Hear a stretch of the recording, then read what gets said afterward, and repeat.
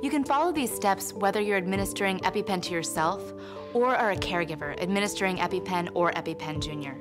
So to get started, begin by removing the Epi-Pen from the carrier tube by flipping open the cap and then tipping the tube and sliding it out.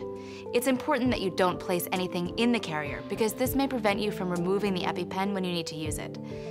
Once you're ready to use the Epi-Pen, start by grasping the unit with the orange tip pointing downward.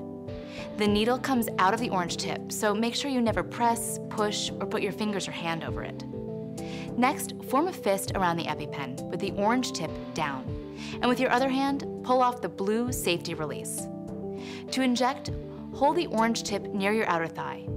Then swing and firmly push against your outer thigh at a 90-degree angle until you hear the Epi-Pen click. The Epi-Pen is made to work through clothing. Continue to hold the Epi-Pen firmly against your thigh for approximately 10 seconds to deliver the medicine. Now that the injection is complete, remove the Epi-Pen and massage the injection site for 10 seconds.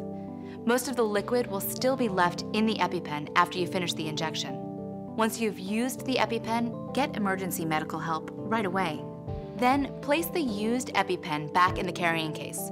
As you'll notice, the cap of the carrying case will not close after the Epi-Pen has been used. And lastly, make sure to take the used Epi-Pen with you to the hospital emergency room.